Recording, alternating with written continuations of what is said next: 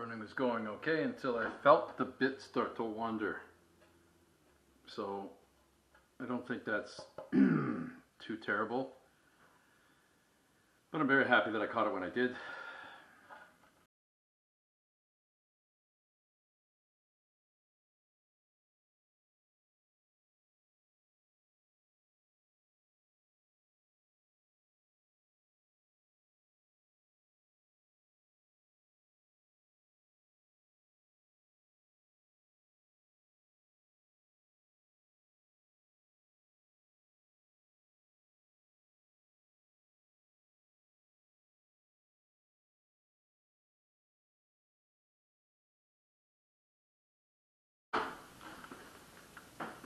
Yeah.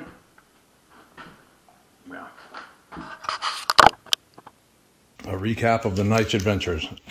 I had originally planned to do a fixed shelf. Actually, I planned to do 2 fixed shelves in the upper. It is now my belief that that would represent 1 and 2. That would be tiny shelves. So then I thought maybe I'll put 1 in the middle. And then I thought most people, when they're putting in kitchen uppers, do shelf pins. I don't currently have a shelf pin jig, and that's not something that I would want to whip up myself. That's the kind of jig I would rather purchase. So when I get upstairs, I'll order one off Amazon. There's nothing available locally. Then I went to route out the channels for the backer board and discovered that I didn't have an appropriately sized bit. So I jumped up and went out and got something from Home Depot. This is a spiral upcut bit, which results in an unbelievably smooth, just a beautiful finish on the... I don't think anybody but me really cares. I'm using this El Cheapo router from China, and the fence, at one point vibrated out. So there's a small fault.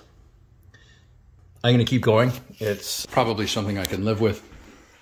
And in my recent measure 17 times cut once philosophy, I measured up exactly the depth of these came up with a calculation, cut it, measured it, and it's still 1/8 of an inch too wide with everything added together. I've run out of things to say, and I'm trying not to ramble on camera.